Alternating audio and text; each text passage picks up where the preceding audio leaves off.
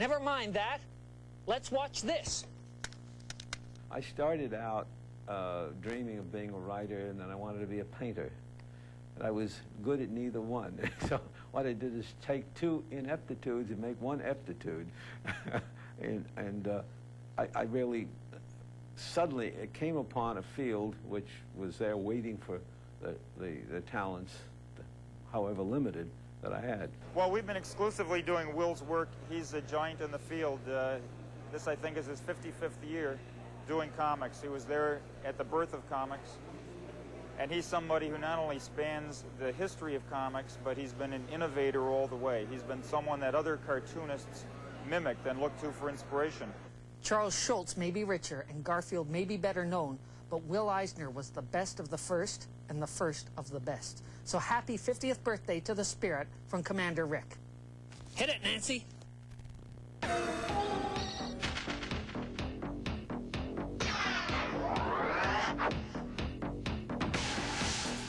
Rising anti-Semitism in Eastern Europe has voted English-only sign. 40,000 tons of armed with PCBs blew up the ozone layer today.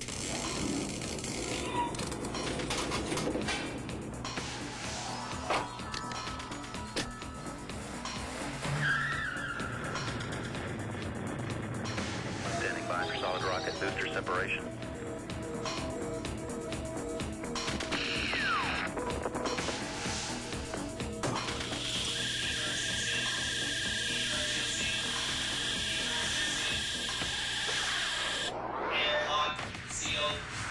Greetings down there on Earth. This is Commander Rick, hijacking your signal from my perch high up in space.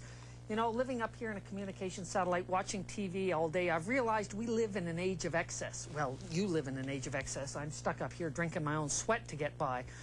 But you can't really blame people for pigging out and being excessive these days. I mean, we have Stone Age bodies in a silicon chip world. Human taste buds were designed to taste nuts and berries, and suddenly we've developed chocolate sundaes and a nice thick corned beef sandwich with a pickle on the side. Our caveman ancestors in their whole lives never tasted anything as delicious as what you probably scarfed down for breakfast today. In their whole lives, they never saw anything as amazing as a music video or as comfortable as a waterbed or as exciting as rock and roll. It's no wonder people pig out on pleasures these days. The pleasures are so incredible. Some comics and a lot of movies are pigging out on excess today, too. You know, tasty little tidbits that really have nothing to do with reality, like arms ripped off, heads exploding, things like that. Hey, it's easy to do, so why not? A better question might be why. In 1940, when Will Eisner created the Spirit, life was a lot simpler. And in the 50 years since, everything has changed. Everything. Technology, society, morality, religion, the family, housing has changed. But there is one thing that has not changed. We have the same bodies. These are the same bodies and the same brains, basically, that we've had for tens of thousands of years. And that's why after 55 years in comics, Will Eisner remains on the cutting edge, because he writes about that one constant, that one thing that never changes, human beings. And that's why we have to talk about him today. Comic books began in 1935 when some very enterprising publisher put together daily strips, pasted them together into a magazine format, 8.5 by 11 size format, and the title was Famous Funnies. It became very popular, sold very well, and a lot of publishers followed suit, and that gave way to the production of original art material, original stories, which gave me my start in my career. That's where I came on the scene. Will Eisner and I went to DeWitt Clinton in the Bronx together, and we were on the Clinton News, and Will Eisner always got more of his drawings in the Clinton News than I, and I was always jealous of that. And he was a better artist than I, and then ironically and prophetically, he left, graduated, and I won an art scholarship to an art school in New York at the Flatiron Building for 2 years. And so I was doodling, and then on the side I was trying to crack the cartoon market, and he went into partnership with a fellow called Jerry Iger, and became Eisner and Iger. I formed a partnership with Iger. I was 19 years old at the time, after having... and we saw the audience then as juveniles. We call them 10-year-old kids from Kansas City. The main thrust of comics at those days were aimed at children, at youngsters. The stories were simplistic stories. Generally, they were imitations of the classic adventure stories. Some of them were imitations of the daily strips that were prevalent of the day, because in those days, adventure continuity daily strips dominated the story field. But there was one other ingredient that I saw as a tremendous opportunity, which gave me a source of material, and that was the pulps. The pulps at that moment were dying. Now, I don't know if you remember what the pulps were, but the pulps were the forerunner of what you see today as paperbacks. They contained short stories, some of the great short story writers with illustrations. I brought that idea into the comics we were doing at the time. But it wasn't until the Spirit days that I began doing more adult material.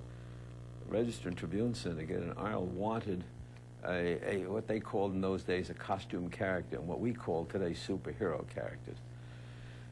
Superman had begun to make its name and was getting very, very popular. Batman had just arrived. They felt that that was the thing they wanted to have. They wanted to get somebody to give them a superhero character or a costume character. Well, I didn't want to do that. All I wanted was a character that would give me a detective story, rather, that would give me the opportunity to write the kind of stories I would like to write.